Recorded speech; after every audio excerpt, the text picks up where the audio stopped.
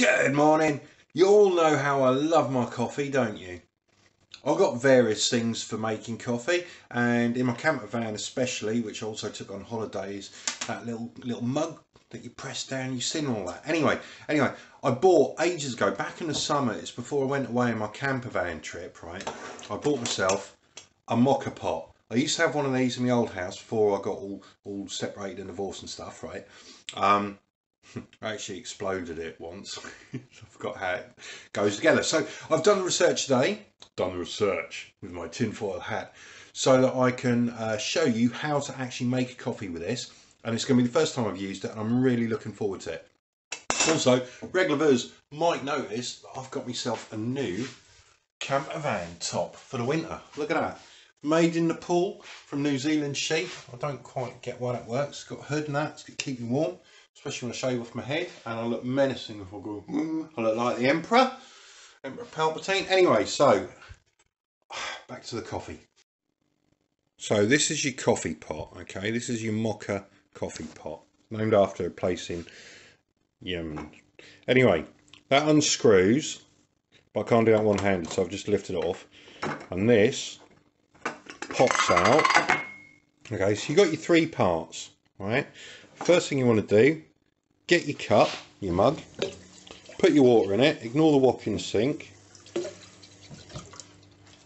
Now, we're going to load this chamber, the bottom chamber, with water.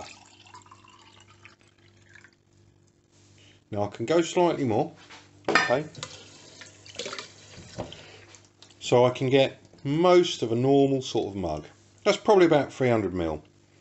Okay, let's just tip that in there and have another look so we know. So yeah, that's about right. By the time I put my milk in, I've got coffee grounds floating around in it.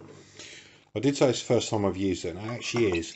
It's just I loaded it up, I was about to do it when I thought, oh, video, what the hell. Anyway, pop that in, okay. Woohoo! Throw the water everywhere. Now, I'm going to load that with coffee, okay. Filter coffee. So I've got me coffee here. I don't know what it is. It's going to be a strength of 4 because it's always a strength of 4 with me. Okay, so I put 1. Oh, it's already wet. 2, 3, 4, 5 spoons in. Now let's just tamp that down a little bit,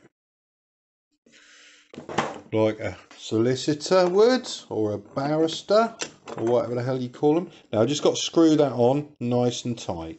So I'll be back in a second. There we go, I've done that. Now, if you look inside, okay, what you've got is this spout. So when I heat this up, the water in the bottom chamber is going to come up as steam through the coffee, okay, and it's going to come up through here. It's going to bubble up through that bit there. All right. There's a filter with little holes underneath that bit. So under the water and above the steam. Now pop it on the stove, okay. Gas is the best thing for that, okay, but my gas is outside, so I'm going to put it on my normal stove at 6. It's going to take a little while. On top, stop the lid, top the lid. I'm going to close the lid, going to close the top, all right, and I'll leave that to heat up, start bubbling through. Look, can you hear it? I say look, I mean listen, don't I? You can hear it. So we're getting there, it's heating up, and that's going to start bubbling through soon, I guess. Now this is a bit that worries me, because what it was, had this big argument, right, and not talking for days, made dinner, and then said, right, okay, what we're going to do is I'm going to make you a nice coffee. So I went through, and I hadn't used one of these for so long, and I completely forgot, and I did something wrong. I put the wrong bit in the wrong place, or didn't put it in, or whatever, did something wrong anyway. And she came walking through the door, it went bang, covered the entire kitchen, coffee grounds. Yeah, some apology. Right, here we go. So look, here you go. It's coming through. Oh yeah, the steam is blasted through the coffee. It's nearly done now. Look at that. Can you hear it? I'm getting nervous. I'm going to switch off. All that steam. Now hopefully I'm going to have an absolutely cracking brew here. I've got a friend who's Spanish who always uses one of these, and her coffee is better than everybody's. Let's start pouring. How's my mocha? Oh, look at that! Look at that! That's a nice, lovely coloured brew. Nice dark brown. That. Happy at the look. I'm going to tell you about the taste shortly. So here we go. So here's my pot now. There's a little bit in there.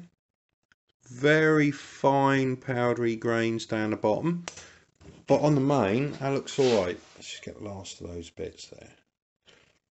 How does it taste? So let's have a go. But that's looking nice. Smells alright.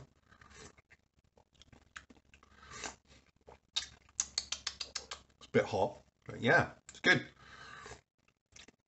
I can cope with that. Nice to use it at last. So I've just unscrewed it. Here's your coffee grounds in there. This was that little filter I was saying at the bottom, keeps most of the grounds out. That's your actual main. Just pop that in there. It's going to soak in there. So now I've got to take out my grains.